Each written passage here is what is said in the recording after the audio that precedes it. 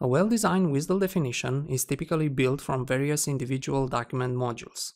It is useful to define the abstract definitions in a separate file so that they can be imported by many concrete bindings.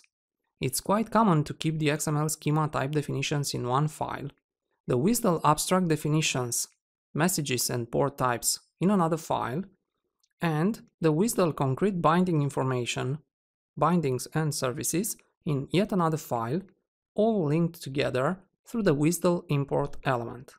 In this demonstration, we'll cover several oXygen features useful for developing WSDL modules: Content Completion Assistant, Outline View, Master File Support, and Search and Refactoring actions. We'll start with the development of a set of WSDL modules to describe the following operations offered by a stock trading web server: get the last trade price of a stock, generate a report that contains the trade price for a stock for a period of time, and validate a set of reports that contain history for a stock price. The implementation of this system is stored in the following files: an XML schema which holds the information that defines a stock quote, an XML schema which defines the format of a stock quote report that contain the fluctuation of a stock trade price, a WSDL module which defines the messages and port types for requested web server operations, another WSDL file which defines the binding and service for the operation used for getting the last price for a given stock, and another WSDL file which defines the binding and service for the operation used for generating a report with price fluctuation for a given stock. For our demonstration, we have prepared a test project which contains all the resources described earlier. Now let's open the stock quote report service WSDL module and try to define a binding for the port type which declares the operation that generates the report. Note that after we open the WSDL module, the outline view was populated with components from the imported modules. For example, the stock quote report SOAP port type for which we want to define the binding is defined in stock quote operations WSDL module. Also, the outline view presents the components defined in the referred XML schema resources. Now, let's define the requested binding. Using the Content Completion Assistant, we insert the WSDL binding element and set the name attribute to stock quote report SOAP.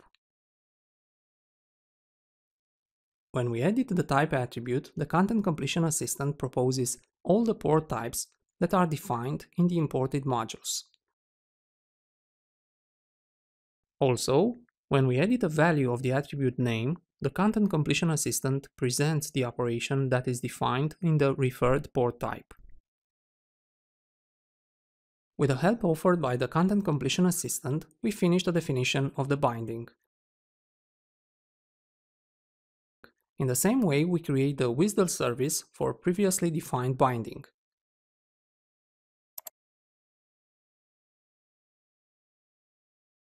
Next, we'll deal with some problems commonly found when developing WSDL modules.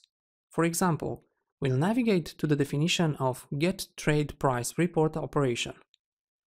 Hold the Control key and click the operation reference.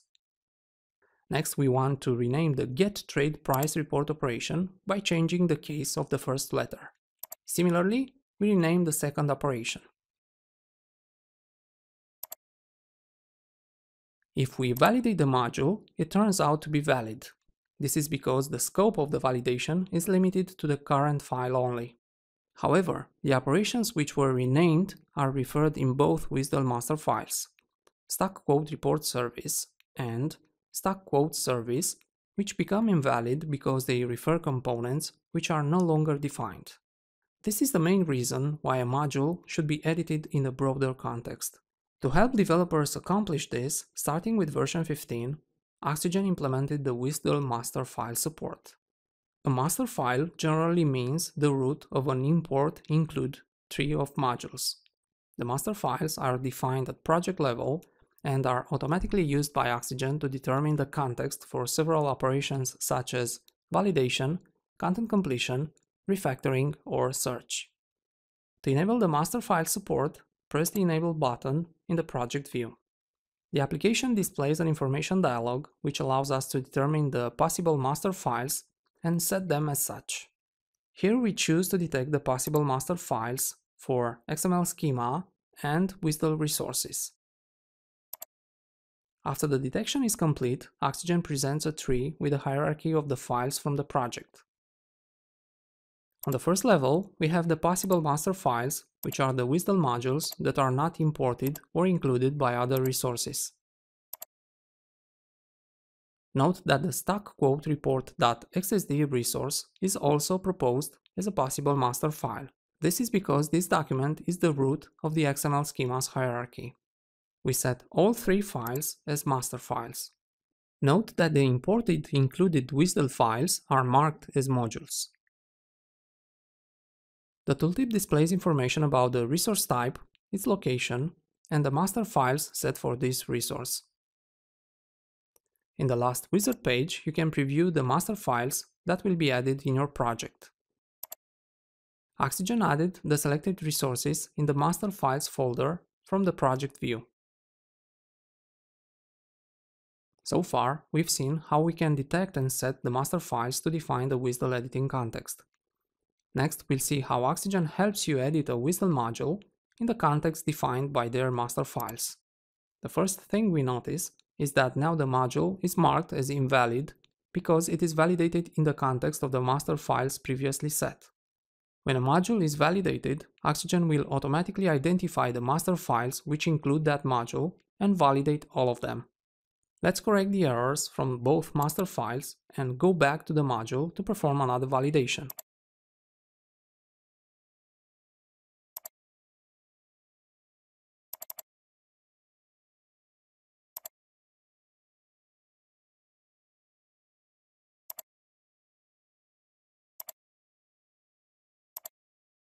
Now the module is valid because both master files are valid.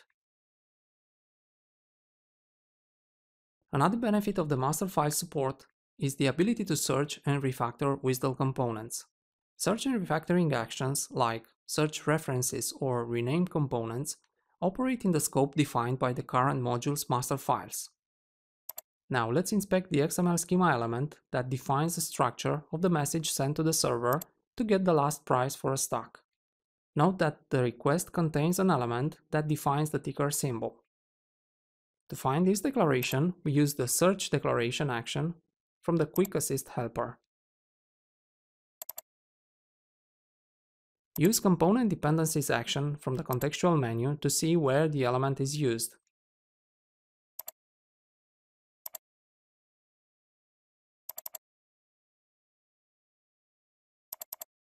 If we want to rename this element to stock symbol, we can use the rename component action from the Quick Assist helper.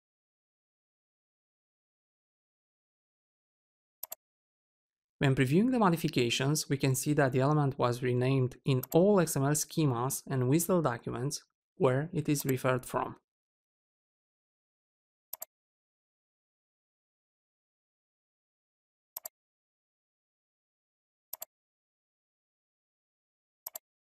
And this concludes our demonstration. Thanks for watching.